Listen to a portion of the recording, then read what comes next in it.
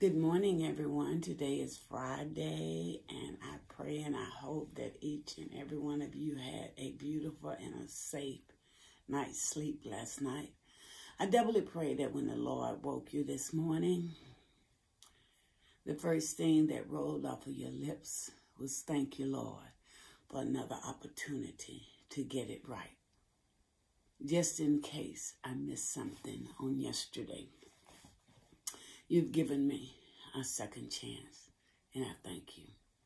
You may be getting ready to prepare breakfast for your children, for your husband, for yourself.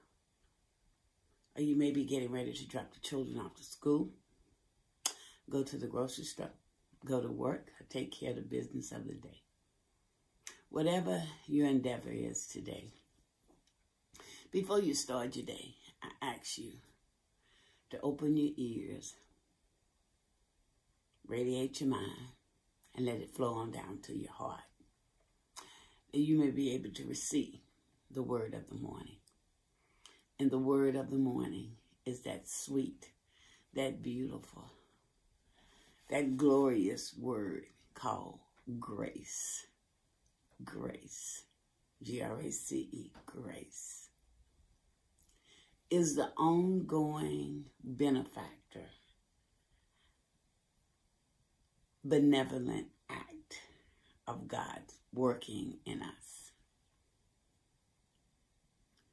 without which we can do nothing. Just simple as that.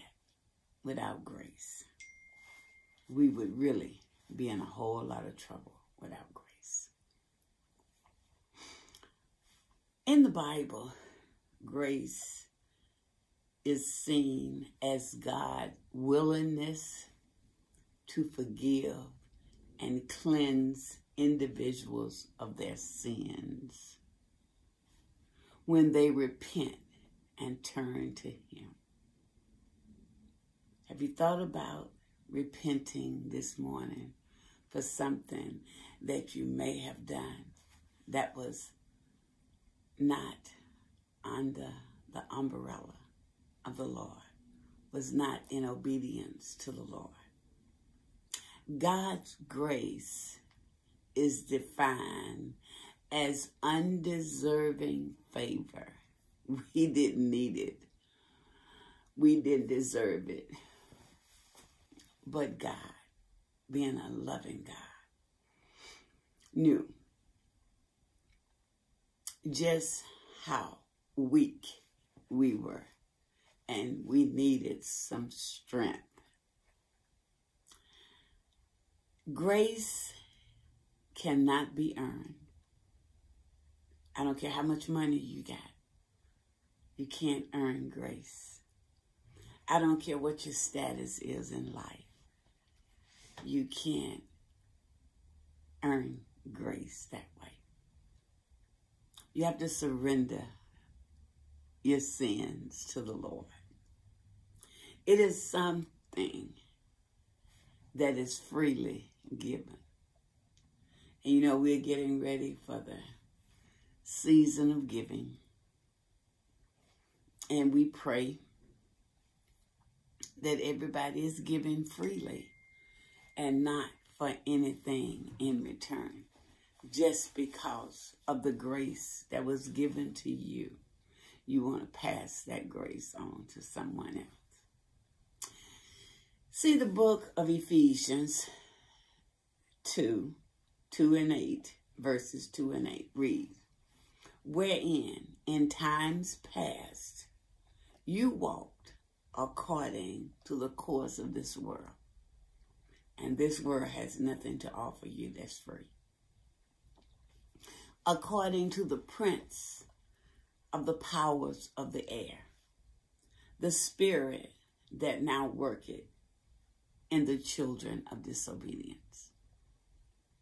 Sin is just plain disobedience. That's what it is.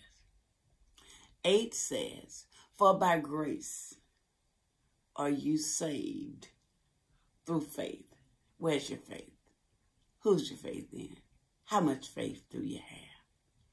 And that's not of yourselves. It is the gift of God. Isn't that beautiful? To have a gift that will save your life eternally.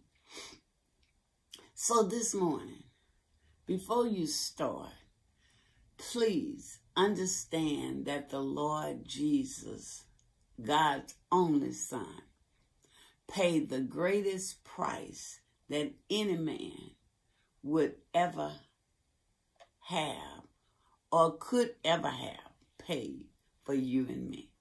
He gave us the ultimate gift. That prize was life with him. With him. And we were once deep in our sins.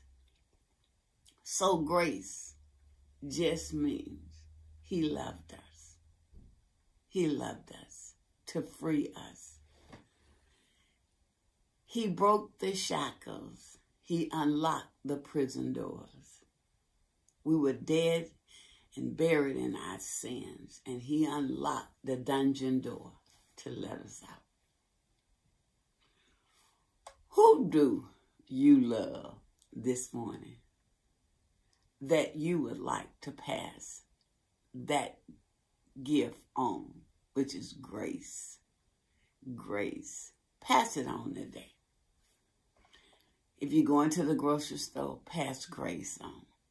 If you're on the job, pass grace on. Whatever endeavor you do today, make sure that you give out the grace that was freely given to you and I. Let us remember the words of this. It is the gift of God. Be blessed today. And if the Lord Jesus Christ says the same, I'll see you on Monday. Have a safe and a beautiful and a blessed weekend. But remember to pass the gift that was freely given to you. Grace. Grace.